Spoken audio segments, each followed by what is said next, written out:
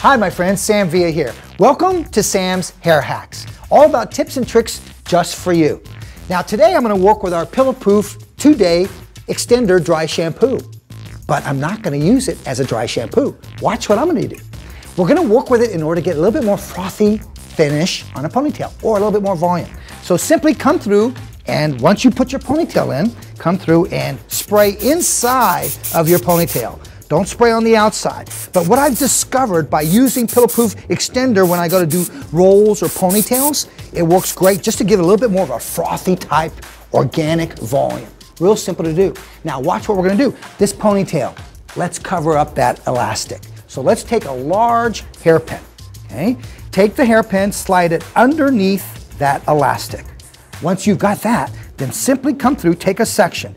Now I know what we normally do. We normally take an elastic, take a section like this, cover it up and put a grip. Watch this. Cover that elastic up and the hairpin, wrap it around, okay? Now take another hairpin. Think about it as a needle and thread. So we're gonna thread this through that hairpin.